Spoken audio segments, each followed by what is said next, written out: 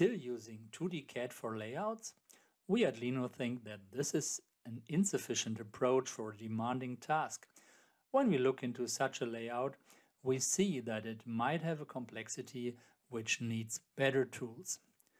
3D Layout from Lino is an easy-to-use tool to create real 3D layouts within Solidworks. Look into this factory hall. On the right-hand side, there is something left to fill.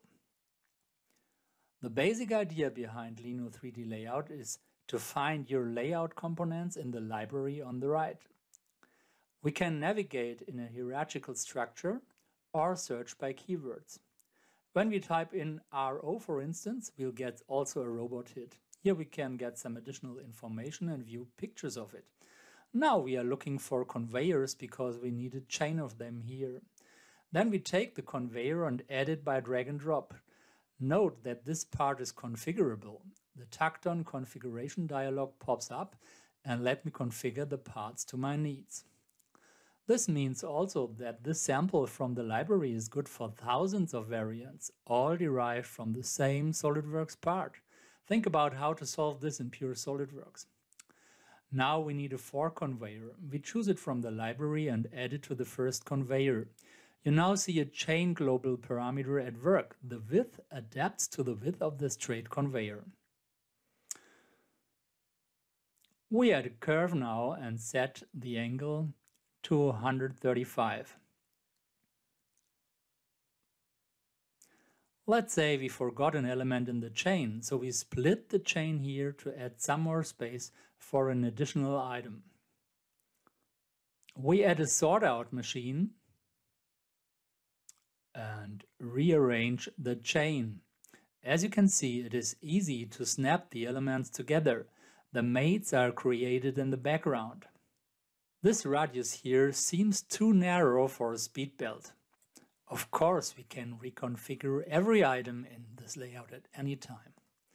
At the fork, we need another conveyor. We add it here. Okay, we see that the belt direction is the wrong one. We fix the chain with the anchor symbol, and then we turn this chain element with a mouse click.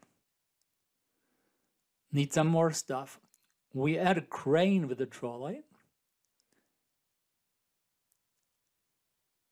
Here, and configure it. A length of 8 meters should be sufficient. Then we add 5 columns and check that we don't have a collision with the conveyor and this crane column here. Okay, this looks perfect so far. We need almost the same chain a second time.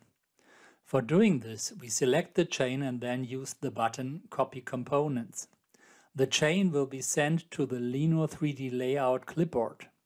From there, we take it and add it to the existing layout with a drag and drop operation.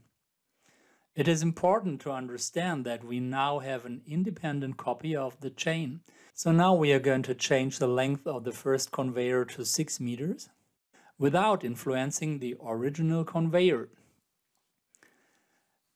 Again, we see a chain global parameter at work.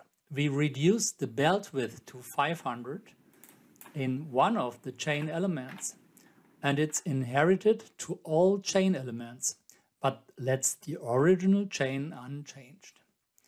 You may believe now that Lino 3D Layout makes a complex task easy. Ask for your demo version today.